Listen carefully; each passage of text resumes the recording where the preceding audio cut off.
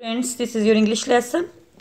In this lesson, we will read unit number 6, The Selfish Giant from Oxford Reading Circle 6. So, let's get started. Every afternoon, as they were coming from school, the children used to go and play in the giant's garden. It was a large, lovely garden with soft green grass. Here and there, over the grass, stood beautiful flowers like stars, and there were 12 peach trees that, in the springtime, broke out into delicate blossoms of pink and pearl, and in the autumn bore rich fruit. The birds sat on the trees and sang so sweetly that the children used to stop their games in order to listen to them. "How happy we are here!" they cried to each other. One day the giant came back. He had been to visit his friend, the Cornish ogre, and had stayed with him for 7 years. After the 7 years were over, he had said all that he had to say, for his conversation was limited, and he determined to return to his own castle. When he arrived, he saw children playing in the garden. "What are you doing there?" he cried in a very gruff voice. Gruff, rough, and low in pitch. And the children ran away. "My own garden is my own garden," said the giant. "Anyone can understand that, and I will allow nobody to play in it but myself." So he built a high wall all around it and put up a notice board. "Trespassers will be prosecuted." Trespassers? A person entering someone's land or property. Prosecuted? Continue with a view to its completion. He was a very selfish giant. The poor children had now here to play. They tried to play on the road, but the road was very dusty and full of hard stones, and they did not like it. They used to wander round the high wall when their lessons were over and talk about the beautiful garden inside. "How happy we were there," they said to each other. Then the spring came, and all over the country there were little blossoms and little birds. Only in the garden of the selfish giant it was still winter.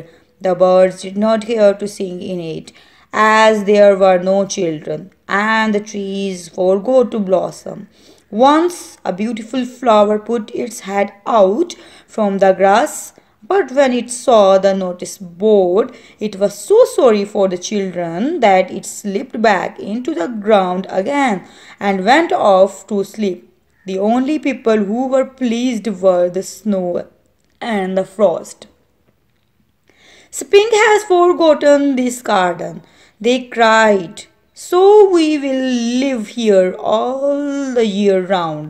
The snow covered up the grass with her great white cloak, and the frost painted all the trees silver.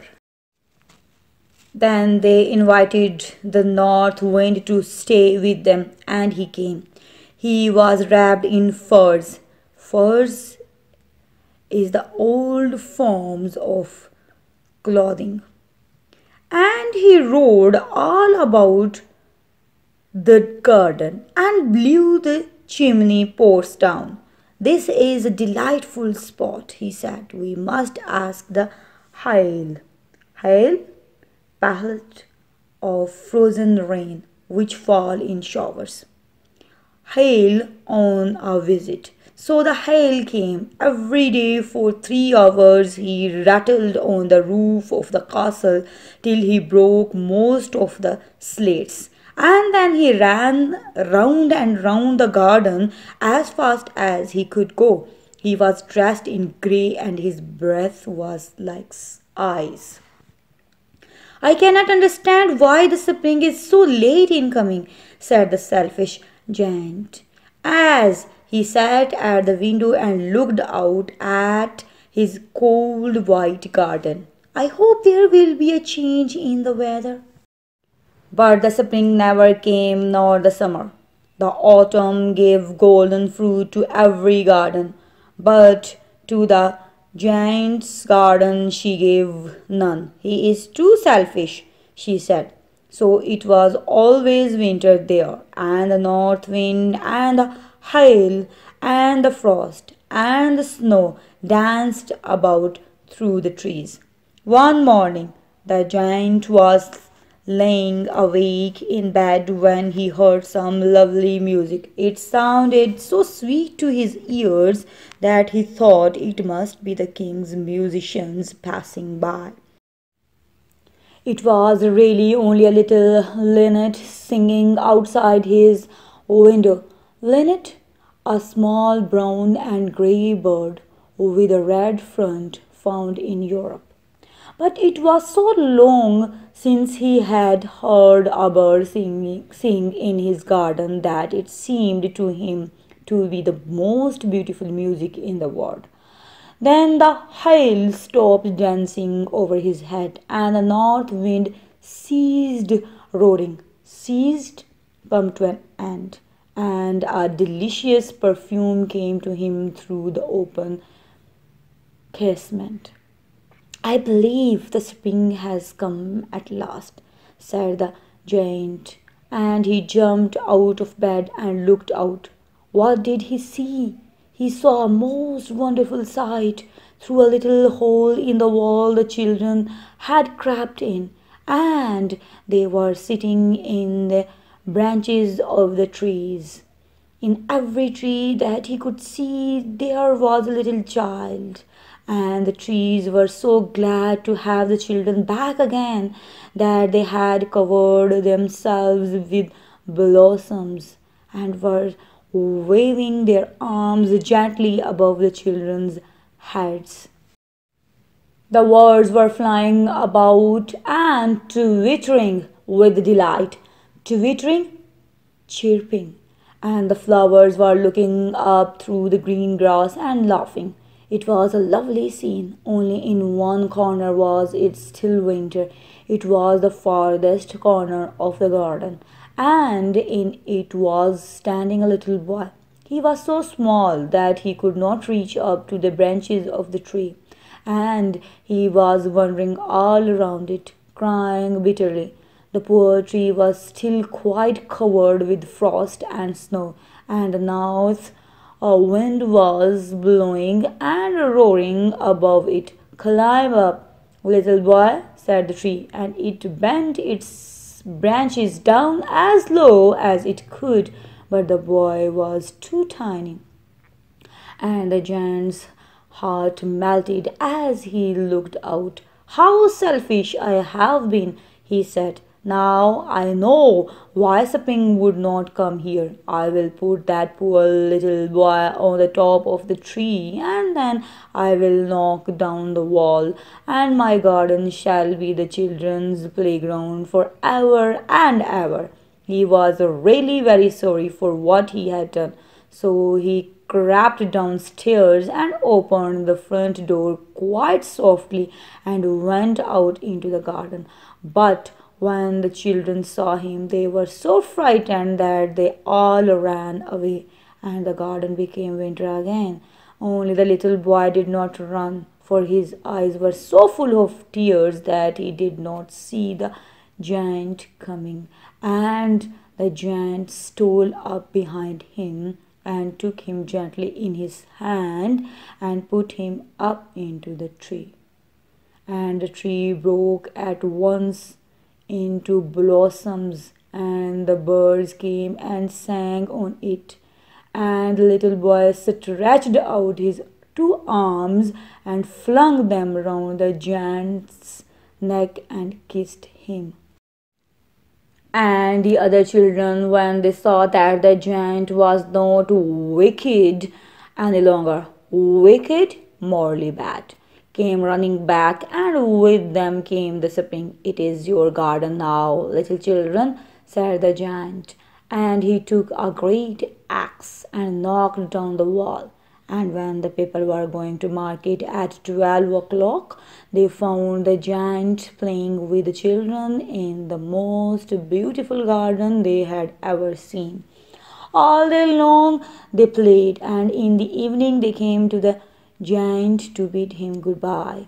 "But where is your little companion?" he said. "The boy I put into the tree." The giant loved him the best because he had kissed him. "We don't know," answered the children. "He has gone away." "You must tell him to be sure and come here tomorrow," said the giant. But the children said that they did not know where he lived, and he had never seen him before. And the giant felt very sad. Every afternoon, when school was over, the children came and played with the giant.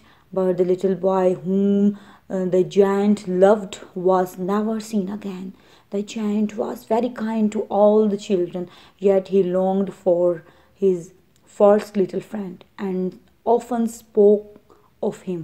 "How I would like to see him," he used to say. Years went by, and the giant grew very old and feeble. Feeble, weak. He could not play about any more, so he sat in a huge armchair and watched the children at their games and admired his garden.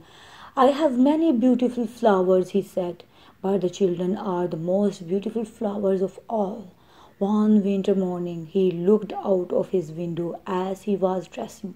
He did not hate winter now, for he knew that it was merely spring asleep and that the flowers were resting.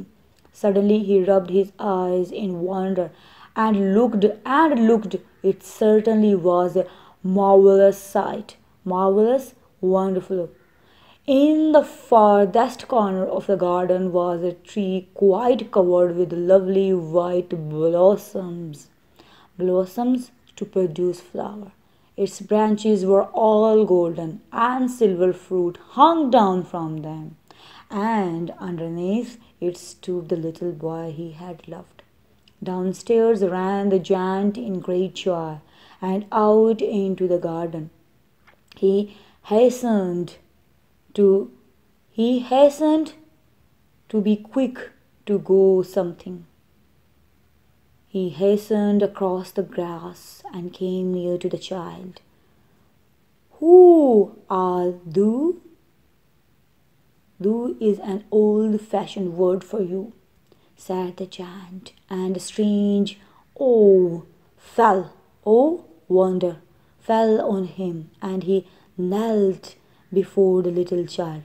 Knelt, fell to one's knees, and the child smiled on the giant and said to him, "You let me play once in your garden.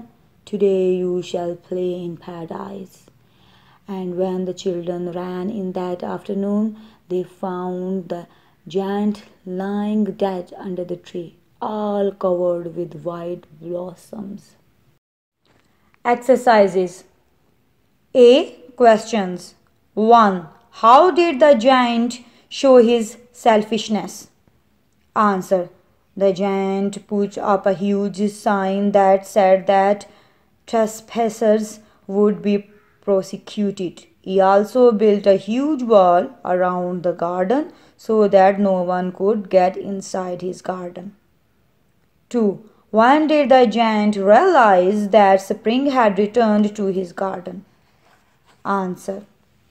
One morning, the giant heard the sweet song of a linnet. The hail and the north wind stopped roaring, and he could smell a lovely perfume through the window. 3. The children ran away when the giant came downstairs. Seeing the giant, "What would you have done had you been one of the little children?" Explain your answer. Answer. I would have also run away because I would not want the giant to scold me or hit me for playing in his garden.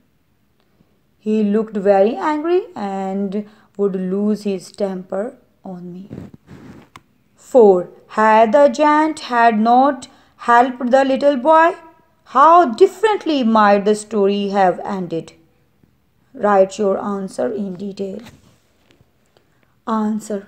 Had the giant not helped the little boy, spring might have never returned to the garden.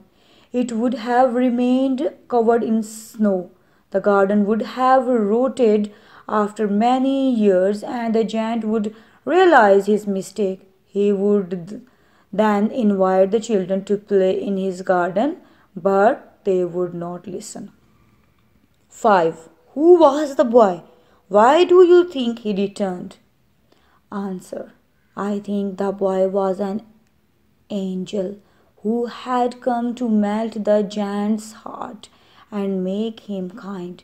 I think that he returned to remind the giant of his kindness and to take him to paradise as a reward. B. Reference to context. Read these lines from the story and then answer the questions. 1. The only people who were pleased were Snow and Frost. A. Why are Snow and Frost spoken of a people? Answer. Personification. To give them human attributes like emotions of happiness, anger, arrogance, etc. Enhance the impact of their presence in the giant's life and also for lyrical quality. B. When do Snow and Frost feel pleased? Answer. When they realize spring would never come to the giant's garden, thereby giving them a permanent home. C. What do Snow and Frost do after this? Answer. Snow covers the grass. Frost paints the trees silver. They invite the north wind to come and stay with them, who brings hail with him. 2. And the giant's heart melted as he looked out. A. What makes the giant look out? Answer. The lovely music of a linnet singing. B. What has he seen outside to make his heart melt? Answer. Birds singing, flowers green, trees, children playing, except one child who was too young to climb a tree by himself. C. What does he then decide to do? Answer. He puts the small boy on the tree, knocks down the garden wall, and lets the children play there without restrictions. C. Words and meaning. 1. Search through the story and find out A. Which words are used for the reasons or features of the weather. Answer. Snow, frost, north wind, hail are the elements of the weather. B. How are they described? Are they male or female? Snow and autumn are referred to as she or female, while the north wind and hail are described as he or male. C. For which other things in the list below do we sometimes use the word she? There are 3. Answer is a ship, a country, and a car are sometimes referred to as she. 2. In English, there are many ways of saying the same thing. For example, one winter morning, he looked out of his window. He looked out of his window one winter morning. Out of his window, he looked one winter morning. Try to put these sentences in a different way. A. They played all day long. Answer. All day long they played. B. The giant ran downstairs in great joy. Answer. In great joy, the giant ran downstairs. C. The children had crept in through a little hole in the wall. Answer. Through a little hole in the wall, the children had crept in. D. For 3 hours every day he rattled on the roof of the castle. Answer. He rattled on the roof of the castle for 3 hours every day. 3. All these words have the vowel E repeated. What are the words? A. Not awake, asleep. B. Pleasantly and musically, sweetly. C. Appeared, looked as if, seemed. D. Weak and old, feeble. E. An old word for you, the. 4. Do you know when and why we use these words? 1. Juggernaut. Juggernaut, a large, powerful force or organization that cannot be stopped. 2. Mammoth. Mammoth, extremely large. A type of large hairy elephant with tusks with no longer exits. Titanic. Titanic, extremely powerful, strong, important or large. 4. Colossus.